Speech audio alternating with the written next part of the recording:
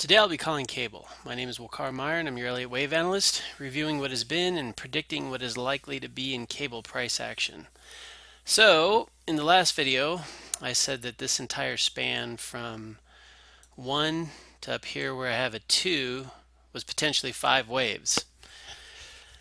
But after doing a more sort of detailed consideration of the movement, what I'm thinking is it was actually a double zigzag.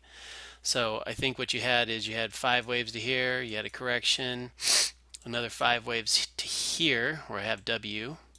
Then you had 3 down, 3 up, and 5 down for an ABC correction that is X.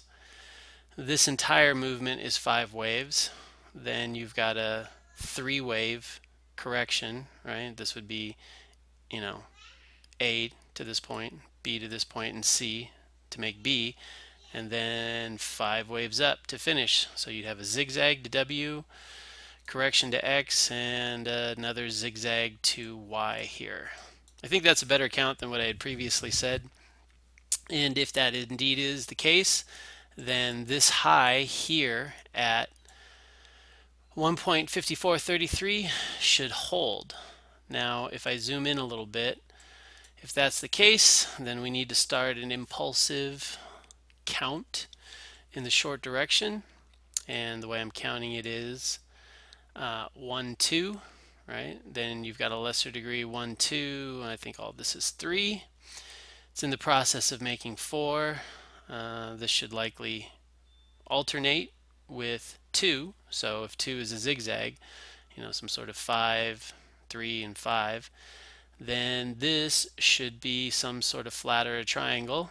It's already done 5, 3, 5. You would expect it to then come down 90% at least, potentially make a new low, and then correct long. That would finish this IV4, push down to 5, and that would finish 1, 2, 3. Now, in terms of trading, how would you want to play this? Well, depends on your tolerances, but I think what I would wait for is I would wait for this full 5 waves to play out. So you get 1, 2, 3.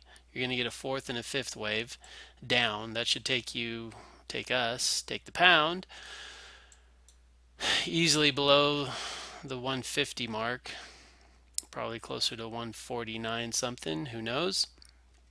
But then you would wait for a correction, and that's the point at which I would try and make a short play. So if I put my Keltner channel on here, let's try going into a bigger time frame.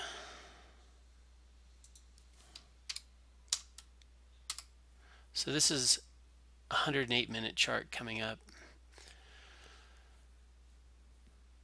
As soon as everything resets, which seems to be taking a while. And there we go. So like I said, I would expect the 3rd wave to finish. We'd get a 4th and a 5th wave, and maybe you would see it then come and cross across the Keltner channel and touch the other side. Of course, when the 5 waves down are over, this yellow line would be much lower, I would think. But you would see it, coincide with probably a normal 2nd wave retrace, which would be maybe around 152. I don't know. We'll just have to wait and see. It all just depends. So now going back to 18 minutes.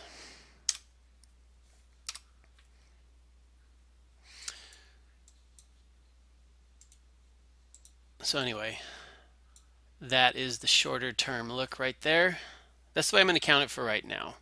So we'll just have to see what happens. I don't think waiting hurts us at all. I think that if it falls below this level right here at 149.02, that's going to confirm what it is that I'm thinking. So you might want to wait for it to either make 5 waves down, retrace, and then play it short, or at the very least break that 149.02 mark. Either way, as long as you know where your outs are right now, this level right here at, if I can get my pointer on there, 1.5433 would, of course, dissolve that count. So that's today's call. I hope you join me again for tomorrow's call.